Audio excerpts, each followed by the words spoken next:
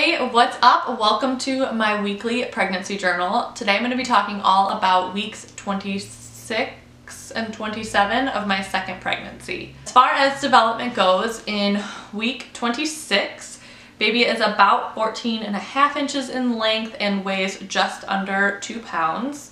Babies who are born around this time typically have a much better chance of survival. It's still really early, but any earlier than this, their survival rate is definitely not as good. Hopefully baby will stay in for at least until full term at 37 weeks. Baby is starting to enter a very active period in their growth and development, and they are just getting more active in the womb because they're kind of running out of room, which I've definitely noticed over the last couple of weeks. Baby is starting to practice the sucking reflex in order to prepare for nursing or even just bottle feeding. The baby's joints are not yet connected, but that is going to be occurring over the next couple of weeks. Baby's tiny eyelids have begun to open and the retinas have started to develop as well.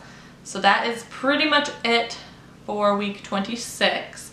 Week 27, baby is about 14.8 inches in length and just over 2 pounds. Baby's eyes are now open and those eyelids are able to start blinking. The eyes may start to have some color, but the final pigmentation requires exposure to light.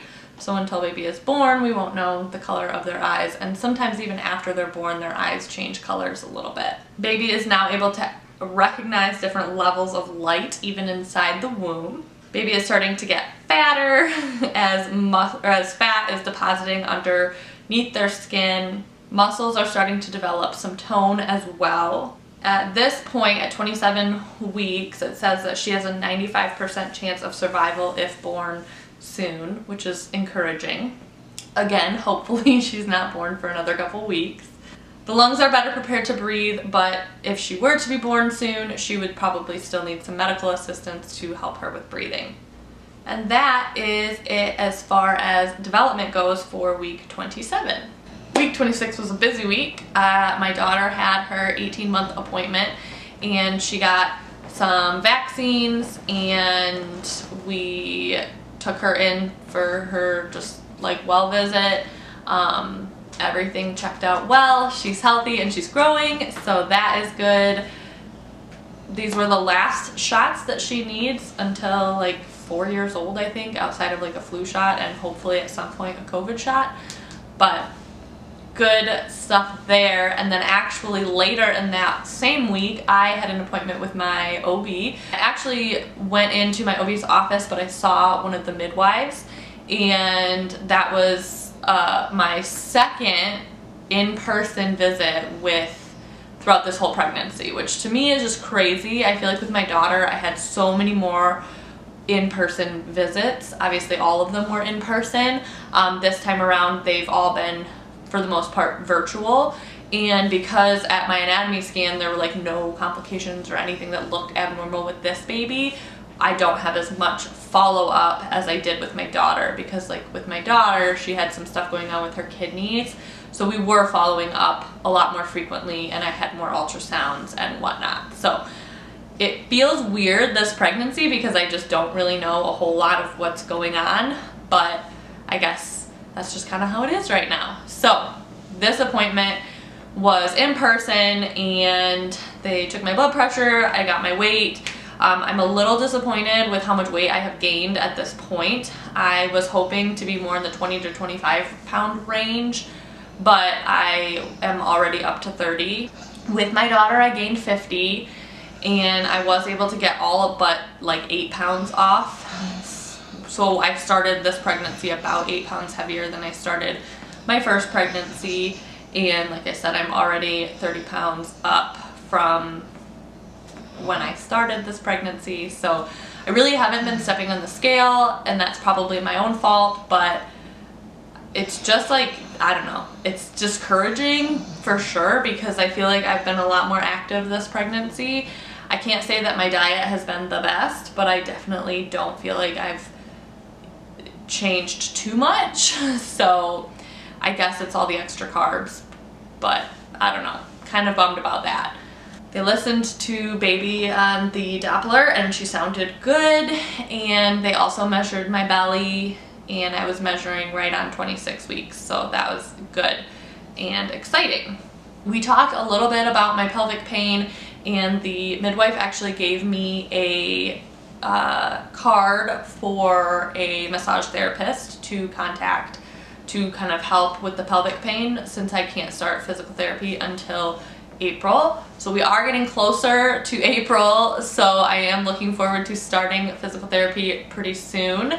Hopefully it will really make a difference in some of this discomfort that I've been feeling throughout this pregnancy. I have noticed an increase in like Braxton Hicks contractions, especially at work. I've been trying to drink more water and sit when I can, but it's definitely tough working 12-hour midnights at a hospital in an ICU. So I'm doing what I can, but my doctors have been made aware of everything, and right now they just encourage me to rest when I can and try to take it easy as much as possible. So I'm trying to follow their advice, but it is hard when you have an 18-month-old who is a nut job running around and you're chasing her everywhere. Week 27, we had planned a trip to Austin, Texas to visit my brother and sister and sister-in-law and niece and nephew. And so we left for that trip on Wednesday and came back on Sunday, and that was when I hit 28 weeks. So that trip was super fun. I will say it is a totally different ballgame traveling with a toddler versus traveling on your own. And I think the fact that I was also in my 3rd trimester of pregnancy and starting to get more uncomfortable, it definitely made the travel days feel a little bit longer and feel a little bit more difficult. But overall, it was a really, really great trip.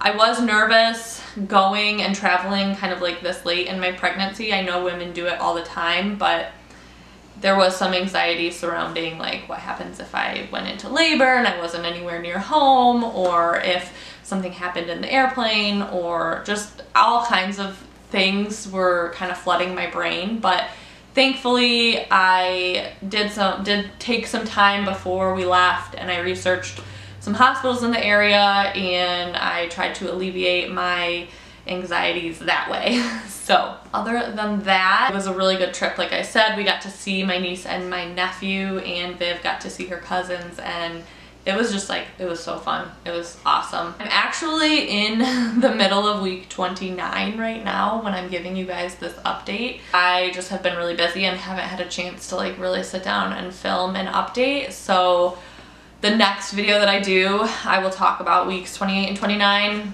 but I think that pretty much covers the last couple of weeks. Moral of the story is I'm having more pelvic pain, more Braxton Hicks. I'm getting larger every day, and I'm definitely entering my 3rd trimester where I'm just not feeling as comfortable and I'm getting more tired. I think that's pretty much it. Again, short update, but hopefully my next update will be a little bit more in depth. There are some things that have happened over the last like 2 weeks or so, week and a half, that I will update you guys in the next video. So look out for that, and I will give you guys a quick update on how my bump is progressing. Here is a quick update on how my bump is progressing.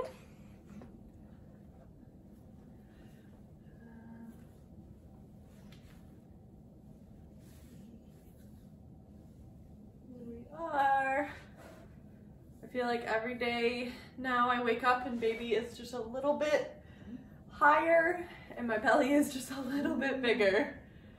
So that is kind of where we are at for right now. So that's my bump update. So as you can tell, I'm definitely getting larger. Baby is growing and taking up a lot more room in my belly, and I'm getting a lot more uncomfortable. So thank you for watching. Don't forget to subscribe to my channel, and I will see you guys in the next video. Bye.